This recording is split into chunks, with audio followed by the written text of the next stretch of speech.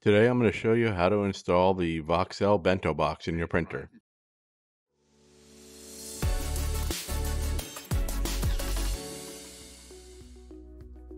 Hey, it's Brian from First Layer First, and today we're going to talk about the Voxel Bento Box. And no, we're not talking about a Japanese lunch.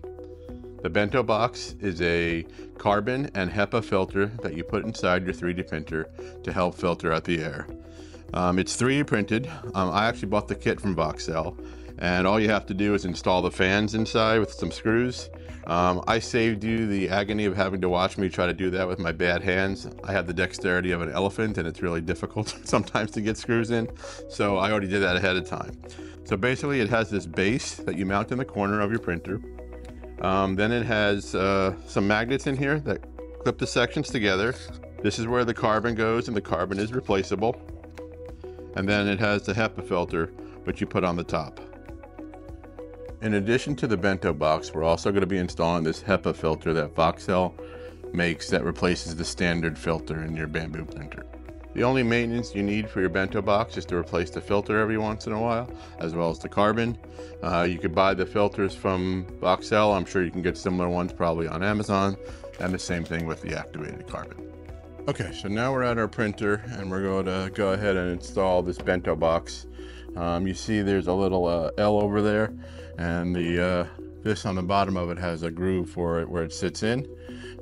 So we are going to go ahead and put this over there until it snaps into that grid.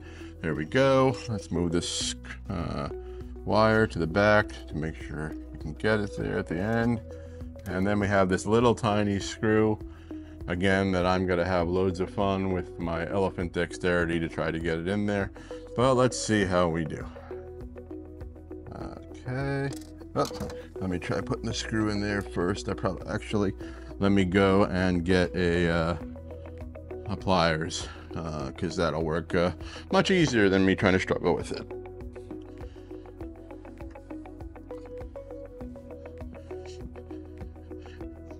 Okay, I am back, and I got the pliers out of my tool caddy or tool organizer that you could see in the other video, how I actually designed and built it.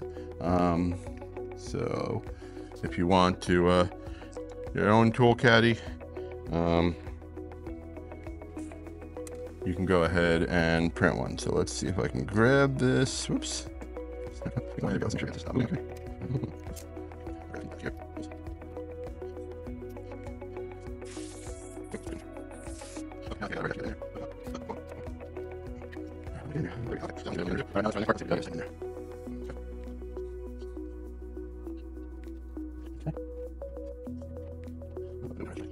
you go.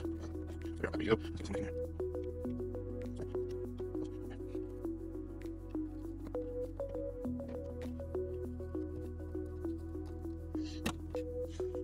All right, you've seen enough of this. I'm going to turn off the camera and try to do it off camera, and then we'll come back and show you the rest. One eternity later.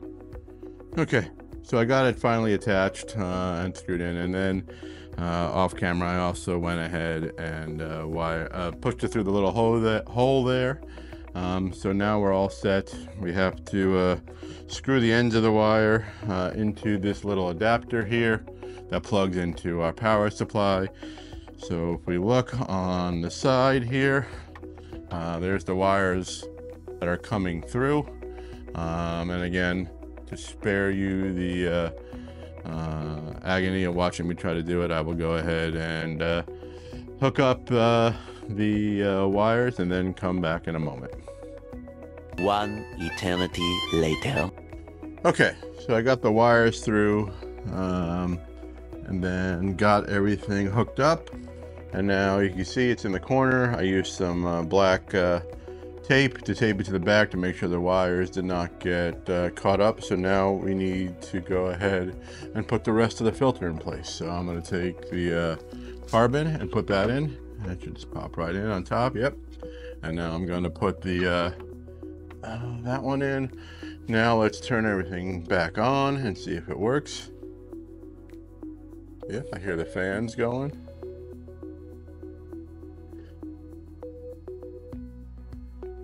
And let's just make sure that's the fans. I think they are. Yep, those are the fans. Okay. So they are running. And let me just raise and lower the bed real quick to make sure that it will work.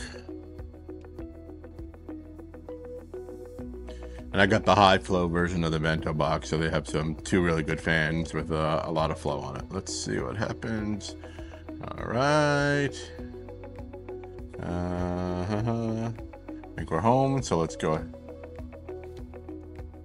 Make sure we can go down without hitting it.